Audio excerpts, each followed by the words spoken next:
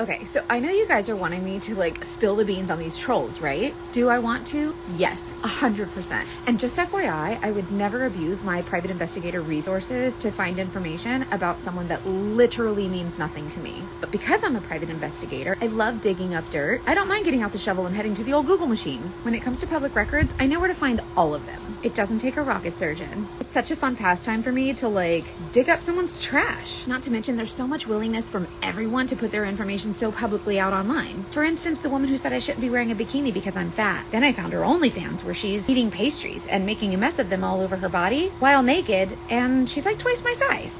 So like maybe don't throw stones, but it's fine. But the main reason that I won't call out names specifically is liability. I don't want to be responsible for something happening to someone else, whether or not we believe they deserve it. Secondly, I have a pretty good moral compass. And I'm ethically sound. I will always do the right thing because that's what helps me sleep at night. Having integrity and always leading with kindness is important to me because what you put out always comes back to you. I'm getting used to the nasty comments. There are a million more positive ones for every nasty comment, so it doesn't bother me as much anymore. But I do know that there are other women out there, other people in general, who are sensitive to those kinds of things because it's mean. So I'm here to remind you to consider the source.